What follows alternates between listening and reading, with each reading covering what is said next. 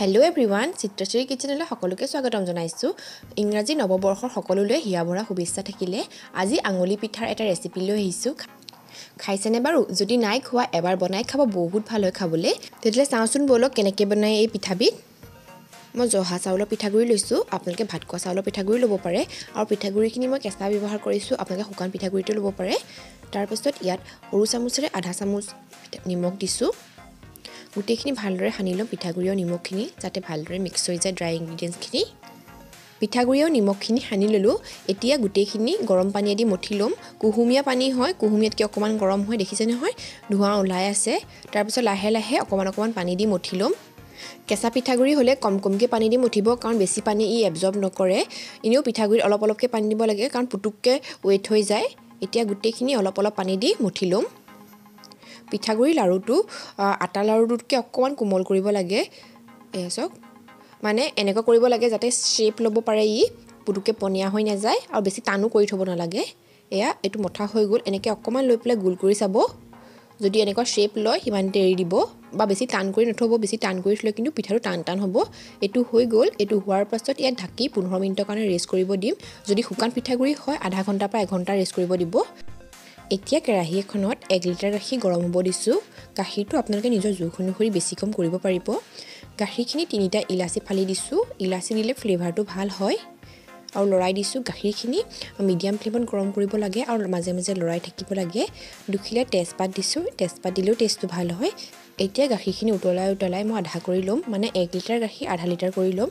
যদি পনীয়াকৈ খাই ভাল পায় আৰু ডাঠ কৰিব বিচৰা নাই, তেতিয়া 1 লিটাৰ গাখীৰ 4 ভাগ কৰিলে তাৰ এভাগ কমাই দিব। গাখীৰখিনি উতলি থকা সময়তে আমি পিঠাখিনি বনাই ল'ম। এতিয়া 15 মিনিট ৰেষ্ট কৰাৰ পিছত পিঠাগুৰি লাৰুটো এইটো অলপ ড্ৰাই হৈ যায়, সেইকাৰণে অলপ মঠি ল'ম পিঠাগুৰি লাৰুটো। অকমান ঘিউ লৈছোঁ, সৰু চামুচেৰে 1/4 চামুচ। এইটো অপচনেল হয়, কিন্তু পিঠাটোত অকমান ঘিউ দিলে খাবলৈ ভাল হয়। আকৌ মঠি ল'ম যাতে ঘিউখিনি পিঠাখিনিৰ লগত ভালদৰে মিক্স হৈ যায়। পিঠাগুৰি লাৰুটো অলপ ড্ৰাই হৈ গৈছে, সেইকাৰণে অকমানকৈ পানী ছটিয়াই আকৌ মঠি ল'ম। আটা লাৰুটো নিচিনা কৰি ল'লেই হ'ব। পিঠাগুৰিখিনি কেঁচা পিঠাগুৰি আছিলে, সেইকাৰণে বেছি পানী খোৱা নাই। যদি শুকান পিঠাগুৰি লয়, শুকান পিঠাগুৰিয়ে কিন্তু বেছি পানী খায়। এয়া চাওক, পিঠাগুৰি লাৰুটো আটা লাৰুটোৰ নিচিনাকৈ মঠি ল'লোঁ। বেছি টানো কৰা নাই, বেছি ঢিলাও কৰা নাই। এনেকৈ পিঠা এটা বনাই চাব, যদি ধুনীয়াকৈ পিঠাটো বনে। পিঠাগুৰিখিনি সনা হৈ যায়। তাৰপিছত সৰু চামুচেৰে অকমান ঘিউ লৈছোঁ আৰু হাততো সানি লৈছোঁ, আৰু য'ত থ'ম সেই প্লেটখনটো সানি ল'ব, নহ'লে পিঠাটো প্লেটখনত লাগি ধৰে আৰু শ্বেপটো তাৰ বেয়া হৈ যায়। এতিয়া এটাকৈ সৰু বল বনাই পিঠাখিনি বনাই ল'ম। এইটো চাওক, প্ৰথমটো বনাই ল'লোঁ। আপোনালোকে পিঠাটো কিমান সৰু বা ডাঙৰ কৰে নিজৰ টেষ্টৰ ওপৰত বনাই ল'ব। মই পিঠাখিনি ইমানটো চাইজত কৰিছোঁ। প্ৰথমতে হাতখন নাহে, কিন্তু লাহে লাহে ধুনীয়াকৈ হাতখন আহি যায়গৈ। এই ধৰণে কৰি লৈছোঁ চাওক। ভিডিঅ'টো দেখুওৱাৰ ধৰণে কৰিলেই হ'ব। মই ইমানটো চাইজত কৰিছোঁ, তেতিয়া খাবলৈও ভাল হয় আৰু দেখিবলৈও ভাল হয়। এই ধৰণে মই গোটেই পিঠাখিনি বনাই ল'ম। পিঠাখিনি বনাই থাকোঁতে কিন্তু গাখীৰখিনি লৰাই থাকিব, নহ'লে তলৰ পৰা জ্বলি আহিব। এয়া মই গোটেই পিঠাখিনি এই ধৰণে বনাই ল'লোঁ। পিঠাখিনি বনাই থাকোঁতে গাখীৰখিনিও ৰিডিউচ হৈ আধা হৈ গ'ল। তাৰপাছত এটাকৈ পিঠাখিনি দি দিম গাখীৰখিনি আধা হোৱাৰ পাছত। এয়া চাওক, এটাকৈ এই ধৰণে পিঠাখিনি দি দিব। ঘিউ লগালে থালখনত নালাগে, যদি ঘিউ নলগায় থালখনত লাগি পিঠাখিনি ভাগি যায়। এয়া গোটেই পিঠাখিনি দি ল'লোঁ। তাৰপাছত সাৱধানে লৰাই দিম। গেছটো মিডিয়াম কৰি থৈছোঁ। মিডিয়াম ফ্লেমত পিঠাখিনি 10 মিনিটমানৰ কাৰণে সিজাই ল'ম, বা যেতিয়ালৈকে পিঠাখিনি সিজি নাযায়।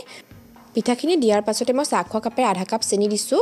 চেনিটো আপোনালোকে নিজৰ সোৱাদ অনুসৰি বেছি কম কৰিব পাৰে, কিন্তু ইমানখিনি গাখীৰত আধা কাপ চেনি জোখৰ মিঠাটো হৈছিলে। তাৰপাছত গোটেইখিনি লৰাই সিজাই ল'ম 10 মিনিটৰ কাৰণে, যেতিয়ালৈকে পিঠাখিনি ধুনীয়াকৈ সিজি নাযায়। মেক্সিমাম 10 মিনিট সময় লাগে।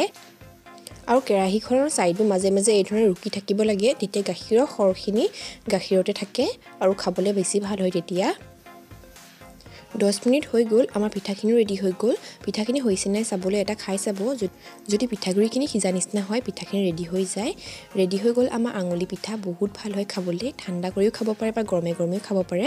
ট্ৰাই কৰি চাবচোন ৰেচিপিটো এবাৰ। আমাৰ অসমীয়া পৰম্পৰাগত এটা ৰেচিপি হয়। এইবাৰ বিহুত এই ৰেচিপিটো বনাই আপুনিও খাব, সকলোকে খুৱাব। যদি ৰেচিপিটো ভাল লাগিলে ভিডিঅ'টো লাইক আৰু শ্বেয়াৰ কৰিব, লগতে মোৰ চেনেলটো ছাবস্ক্ৰাইব কৰিব আৰু লগত থকা বেল আইকনটো টিপি দিব, তেতিয়া মই আহিবলগীয়া ভিডিঅ' নটিফিকেশ্যনখিনি পাই থাকিব।